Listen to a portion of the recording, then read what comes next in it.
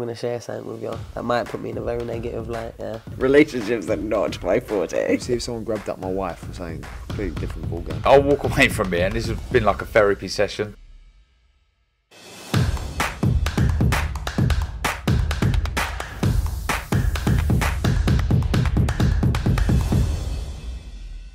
Oscar Bevis, IFL TV, proudly sponsored by Everlast. Eddie Hearn joins me.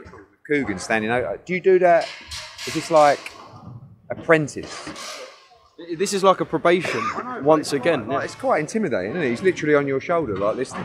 Like he's some kind of interviewing goat or something like that, you know? Even more intimidating when he's 6'6", he's like shadowing over me. Yeah, Ed, thanks for giving me some of your time.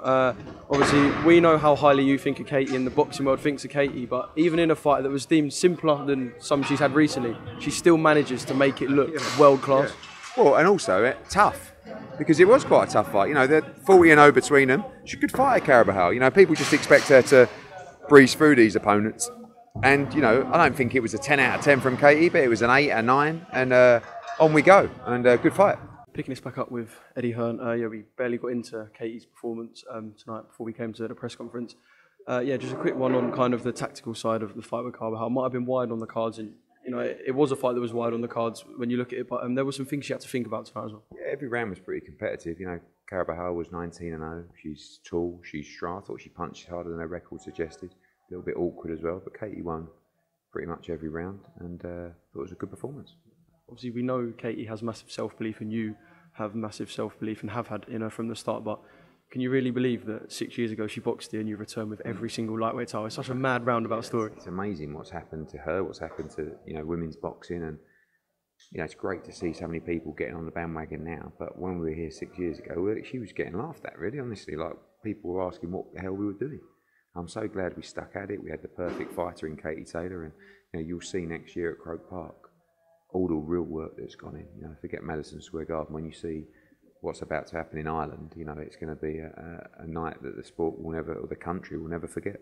Yeah, I thought that was quite a poignant point when you said that in the ring, actually, about the fact that kind of Katie, all right, there were female fighters before her, but Katie was kind of the modern trailblazer, if you will. Yeah, I thought that was quite a poignant point, actually. Yeah, great fighters out there now, but she's been, you know, pushing the sport so hard for so years. I mean, there are fighters out there who won Olympic gold because she basically campaigned with the IOC to get women's boxing in the Olympics. So, you know, she's the real trailblazer of the sport.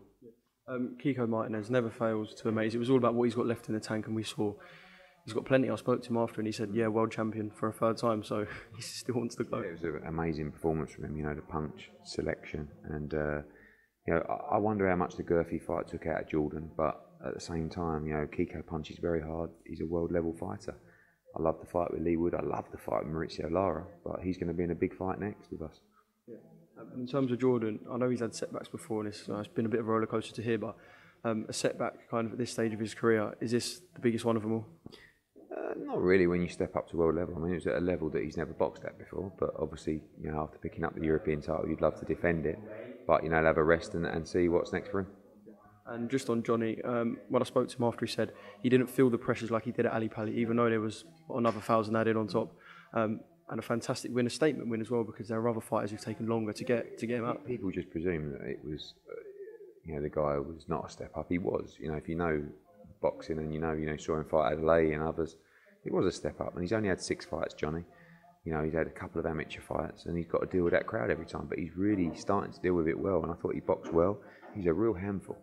You know, and it was a good win for him tonight. Gary Cully with a great performance, great first round knockout. He's a serious talent. Ellie Scottney becomes European champion. I think the world title will be next for her. Maisie Rose had to deal with the madness of coming out as co-main event. Great fight between Thomas Whittaker, Hart and Ellison. You know, and I thought the right man won there, just unfortunately for us. Jordan Reynolds, John Hedges, great performance and a great night of boxing. Yeah. Did you see Frank Warren's top 5 list of heavyweights? Yeah. Just kind of your response to that list. I mean, look, you know, you don't want to put Anthony Joshua in a list, but you put Daniel Dubois in, whose best win is Trevor Bryan, really, you know. Well, actually, Nathan Gorman. Nathan Gorman's much better than Trevor Bryan.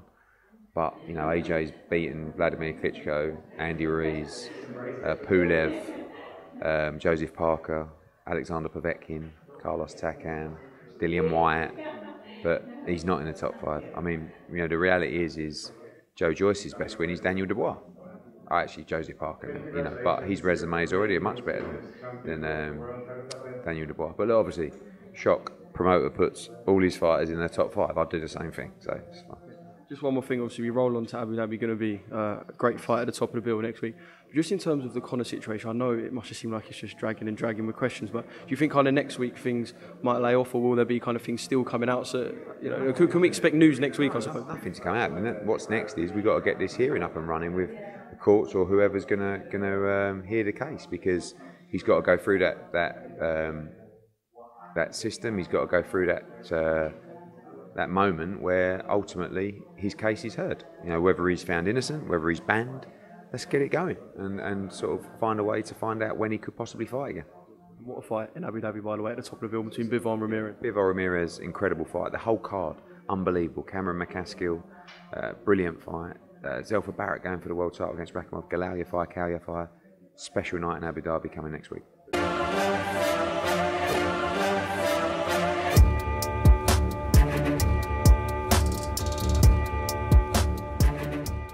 I'm going to share something with you that might put me in a very negative light, yeah. Relationships are not my forte. See if someone grabbed up my wife or something. Completely different ballgame. I'll walk away from here, and this has been like a therapy session.